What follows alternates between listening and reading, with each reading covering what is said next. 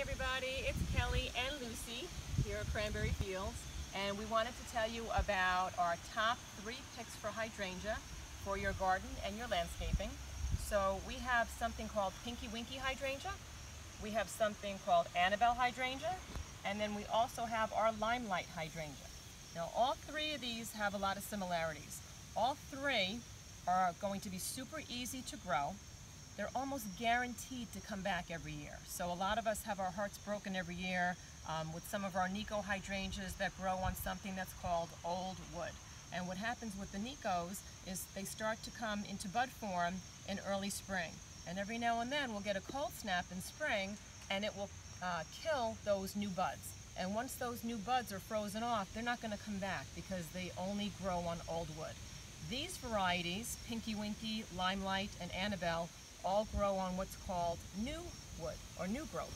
So what happens is each of these stems was formed this season. So even if there was a cold snap and some of these buds were frozen off, a new stem would grow and you would get the blooms regardless of whether we had a cold snap or not. So another similarity that all these have besides growing on what's called new growth is that they all start off as a different color. So the Annabelle hydrangea is going to start blooming in spring, in the beginning of June, and it's this white color. And it's kind of crazy that I have this white bloom now because it's September here in New Jersey. So this is not the norm. The norm is usually, you'll see on the stem right next to it, kind of like this green ball. They get really large and they turn this beautiful dried green type of flower. So this is the Annabelle. It's a great hedge. You can see in back of Lucy and I, we have a whole hedgerow in back of us. And this makes for a really nice border plant. Once again, you'll have the blooms every year. Whether you fertilize it or not, whether you prune it back or not, it'll come back every year. And all 3 of these varieties have the same pruning. So if you do prune them, you can prune them back in early spring or late winter, and they'll give you profuse blooms. If you decide that you're too lazy or you forgot and you didn't prune them, it doesn't matter. They're going to come back anyway. So they're really, really easy to maintain. Once they're established, you don't have to worry too much about the water as long as you have ample rain each season. And you'll see that the Limelight hydrangea turns this beautiful red.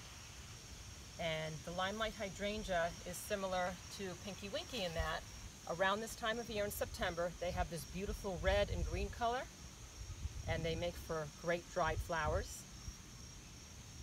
So these are just 3 varieties that we absolutely adore. We have them all over the farm, and they make for a really super low maintenance, easy to grow. They'll come back every year. They probably won't break your heart. They haven't broken ours yet. So try them out. They are definitely 3 of our absolute favorites. Pinky Winky, Limelight hydrangea, and Annabelle hydrangea. Enjoy, and if you liked our video, give us a like, and feel free to visit us at cranburyfields.com. We have a blog with lots and lots of tips and hacks for your garden and your landscaping for your home. Bye now.